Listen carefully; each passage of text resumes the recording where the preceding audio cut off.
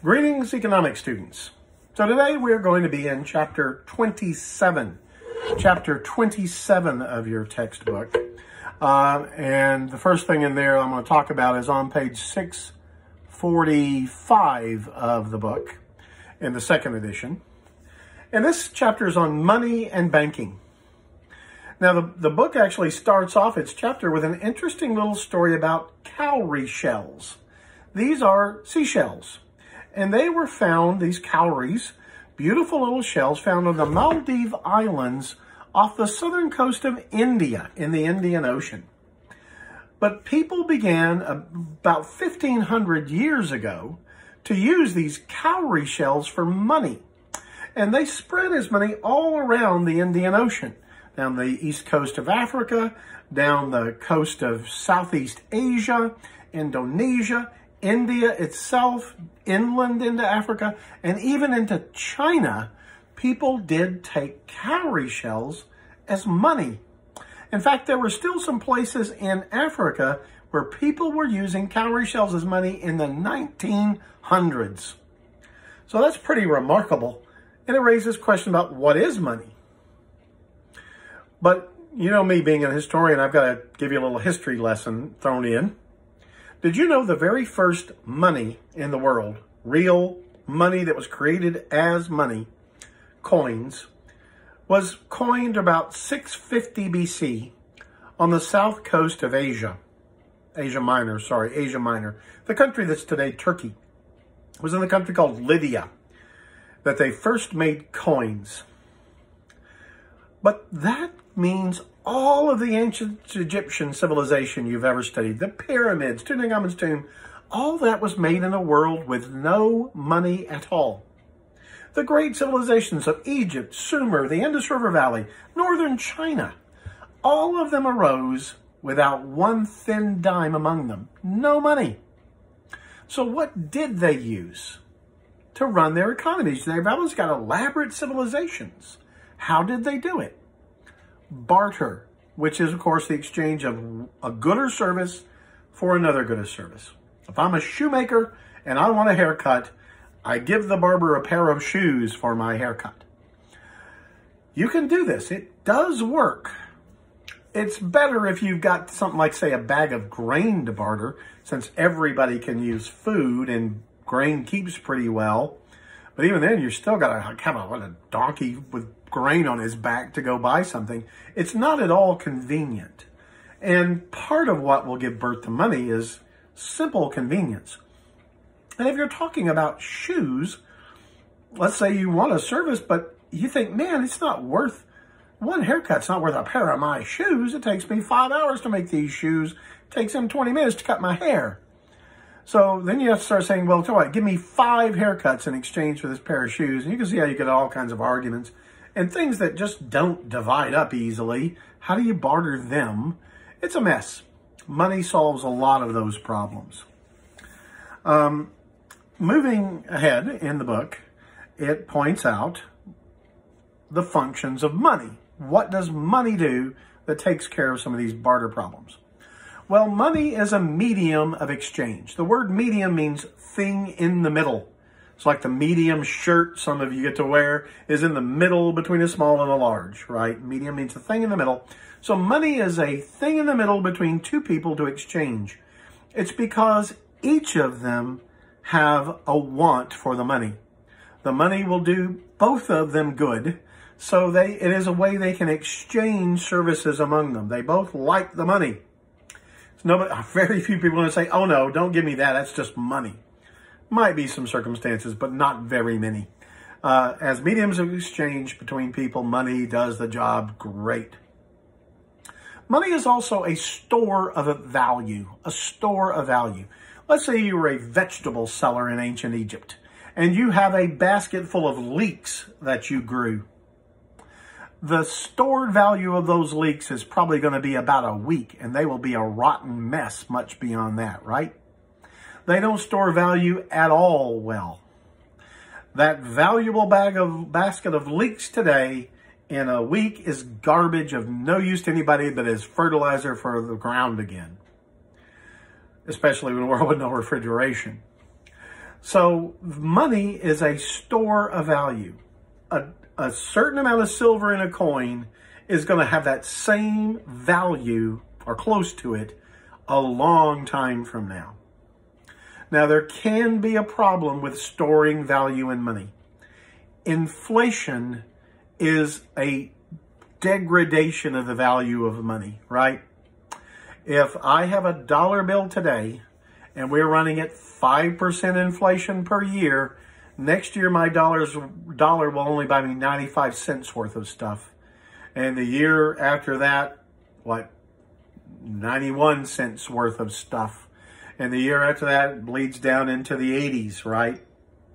So, as inflation does eat away at the value of money. But at least it's bound to last under most normal circumstances months without too much loss. And in our modern American economy, we're talking usually 2 or 3% inflation rates. So money holds value pretty well even today. And that's, if it was silver and gold coins like in the old days, it probably hold money much, much better than that. Money is also a unit of account. It's a way of keeping track. Like I said, if you're bartering shoes for haircuts, how exactly do you sort out how many haircuts you get for a pair of shoes? Well, money helps to foster that. It makes it easier to keep track of the relative value of things because it is a unit of account. It tells us what the relative value of things is in the market. It is also a standard of deferred payment. I can promise to pay you in the future a certain amount of money, and you will know what you will get then. If I promise to give you, a pair of shoes a year from now, those shoes don't even exist right now, probably. So I'm promising you something that doesn't even exist. The money could be sitting in a bag under my bed right now. So it is a way of deferring payment into the future that everybody can agree on. All right. So these are the basic things that money is a great advance over barter as a system. Now, what kind of money exists? The basic kind of money that was first invented, those coins I was telling you about in 650 BC, and what most people around the world used for money until about 350 years ago, is what is called commodity money. In other words, the money is made out of a thing that itself is valuable. Silver, gold, copper, nickel. These are metals that are inherently valuable. You can use silver and gold for jewelry or electronics, or jewelry because it's just pretty, right? But they're useful things in and of themselves. The commodity is one people want. The money is what the commodity is made out of. The money is made out of that commodity, and its value is determined by the commodity. If you have a gold coin, the amount of gold determines the value of that coin. That's why the king of Lydia stamped his name and picture on those gold coins he first minted in 650 BC. What he was saying is, I certify, I the king promise you there is this amount of gold in this coin. You don't have to worry, I promise there's that much gold there. Which tells you exactly how valuable the coin is. So the governments, what they were doing when they minted coins was guaranteeing this is a shekel's worth of silver. This is a solidus worth of gold. That's what they certified. Now, you can have inflation even in a commodity coin situation if people debase the metals. If instead of pure gold, you put some other metal in there. Maybe the same size as it was before, but it's not pure gold anymore, so it's worth less. You need to have, once people realize it's worth less, they're going to demand more of those coins to sell you something with them. And that means inflation. So like the ancient Roman Empire had terrible inflation during the 300s and 400s AD because of debased metal in the coins. All right. So you've got commodity money. That's money actually made out of a commodity that's valuable in and of itself. You have commodity-backed money. And this is what, say, a dollar bill was until 1957. If you've ever seen an old bill, look at the top of it above George Washington's head. It'll say United States Silver Certificate. What that meant was you could take that dollar bill into a bank and they would give you $1 worth of silver for that paper money. The paper money was backed by the commodity silver. A silver dollar was $1 worth of silver in the old days. And you could take your paper money in there, they'd give you a real silver dollar coin made out of silver, 90% silver, 10% copper, that you could have as a commodity. But that's not how our money is now. If you take out a dollar bill, and I know we talked about this, it says on there, nothing about silver. What it says is, this note is legal tender for all debts, public and private. This is what's called fiat money. Fiat is the Latin phrase that means, let it be so. Why is this linen thing in my hand worth $1? Because the United States government says it is. That's all there is to it. And it's only worth the trust you put in that government. In 1865, in January of 1865, if you had a $100 Confederate bill, you probably couldn't buy lunch with it. Because those Confederate dollars were fiat money of the Confederate States of America. And by January 1865, most people assumed there wouldn't be any Confederate States of America around in 6 more months. And they were right. As soon as the Confederacy ceased to exist, its money became scrap paper. There was no silver behind it you could redeem it for. Nothing but the word of a government that doesn't exist anymore. So this is fiat money. It's $1 because it's worth $1 because the U.S. government says it's worth $1. Let it be so. Fiat. All right. Measuring money. Now, first off, the word currency. This is currency. Paper dollars are currency. Metal discs money, that's coins. Coins and currency. Currency is the paper dollars. But money is more than that, right? And the Federal Reserve System has categories for money that you need to know. The first one is M1. M1 money. And the M1 money supply is the most liquid money. Now, a dollar bill is perfectly liquid. I can walk into the 7-Eleven and buy $1 worth of stuff with my dollar instantly. This is a dollar. All right? I don't need to change it into dollars. It is a dollar. It's perfectly liquid. So that is part of M1. The highly liquid money in the world is M1 money supply. Currency. Also, though, deposit accounts like a checking account. The money's in the bank and I can access it with a debit card instantly. I can write a check and hand it to you and you can walk in the bank and get your money instantly. Checking accounts are M1 money supply because they are also perfectly liquid. Within 3 days at least, you're getting your money. Traveler's checks. I don't think you really have to worry much about traveler's checks anymore. It's a tiny amount of the money out in the world. They do still exist. What they are, is if you're traveling overseas, you could get traveler's checks. You pay the bank money, they give you traveler's checks.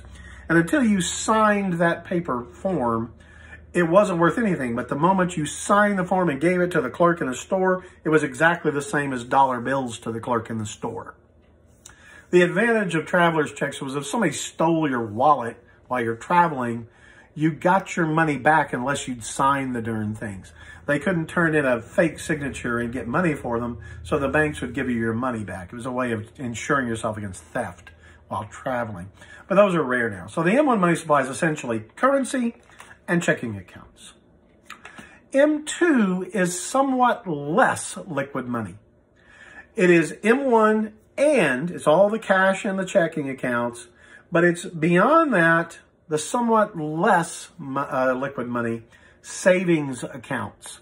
Now, those are deposit accounts, but remember, you're getting that interest because the bank puts limits on how you can get at it. you don't have the ability to go in and just keep taking money out of a savings account. Usually the bank will slam you with a fine, a fee of some kind, or maybe even close down your account if you try to take out of a savings account more than, say, 3 times a month.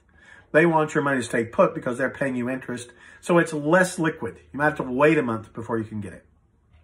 Another part of the M2 supply that is certainly less liquid are time deposits. Certificates of deposits are money I pay in usually pretty large amounts, thousands of dollars to a bank.